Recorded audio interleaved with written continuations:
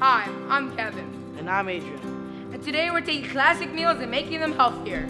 Today's episode is Spaghetti and meatballs. Here's 3 tips to make your spaghetti healthier. First, the spaghetti.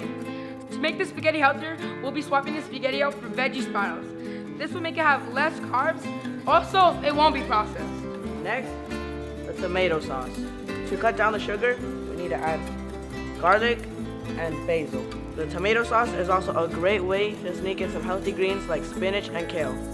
Lastly, the meatballs. To make the meatballs, we'll be using lean ground beef, ground turkey mixed together, a bit of breading, and Parmesan cheese.